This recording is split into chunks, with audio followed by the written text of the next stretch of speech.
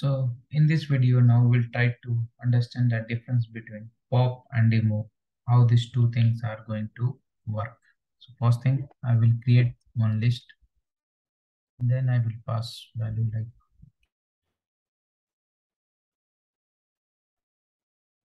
okay. So now list got created. If I see in that list we have those values. So now if I put that L dot pop, okay. So now we know that we have indexes starting with 0, 1, 2, 3, 4, right? So if I put that 4, so till now we have till 4. So if I put that 5, so we can see what it's going to return to us.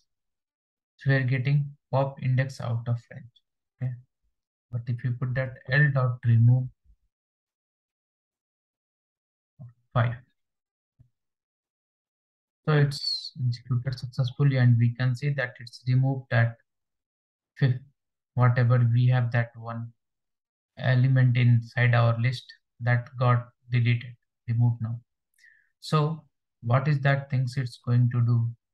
So basically, if I remove, it's going to take that whatever value we pass and then we run that, then it will work fine. So suppose if I put that L dot remove, and if I put 6, then I will get that list dot remove X. X is not in that list. But if you put see that error in pop index out of range.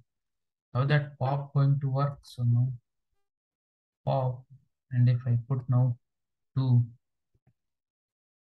so what it will do on second index? So 0, 1, and 2. So it will remove 3.